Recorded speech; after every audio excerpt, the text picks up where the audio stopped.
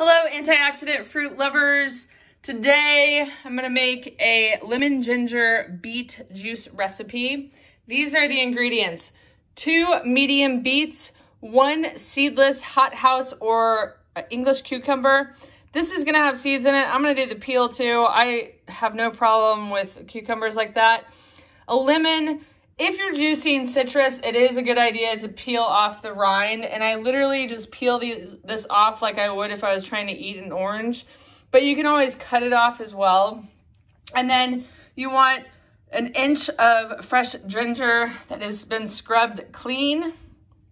I got the majority of that stuff from Misfits Market, and it arrived today, and I didn't know what to do with all of the beets that I got. So that's why I went online and looked up beet recipes. This one is from inspiredtaste.net, and I will include a link to it if you want to give it a try. I made a previous beet video, so that's why there's beet residue all through that. And I've already had that beet juice and it was excellent, so I'll include a link to that below. But for now, let's get started with this recipe. This is my juicer. I've had it for years. I absolutely love it. It's the Breville Juice Fountain. Is it the Plus? I just think this is the juice fountain. I always turn it on high, and it's loud. It's best to start with like a cucumber, because cucumbers are pretty water soluble, so they're easy to go in there.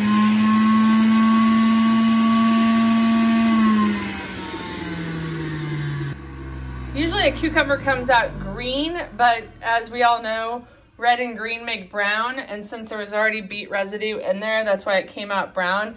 And since I'm doing another beet juice, I figured why the heck not. I'm gonna go ahead and juice the rest of these, and then I'll let you know what it looks like. All right, this is how it turned out. Beautiful, beautiful beet juice color. I forgot to mention that one of the beets that I use is a golden beet, which just means it's not red, it's golden, which is more of like a yellowy orange color, but that has no effect because the red is so strong, it counteracts every other color.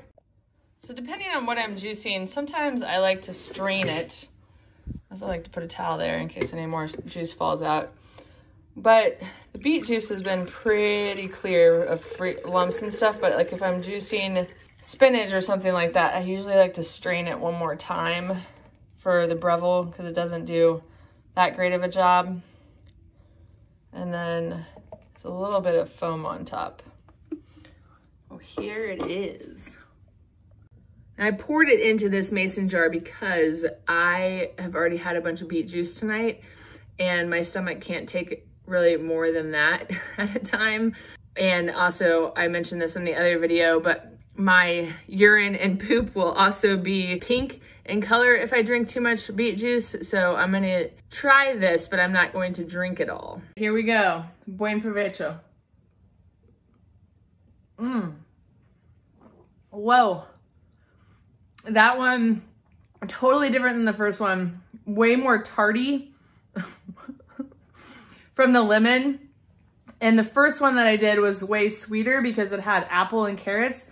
And this one is tarty because of the ginger and the lemon. So interesting. Tomorrow I'll have to be ready to pucker up and see how it goes. Woo! I like it. I will definitely save this recipe and use it again. But in general, I prefer the sweeter kind so that I'm not like closing my eyes and stuff like that. I will link to all of this below. If you don't have a juicer, you want to try to start using one, then I'll link to the Breville one.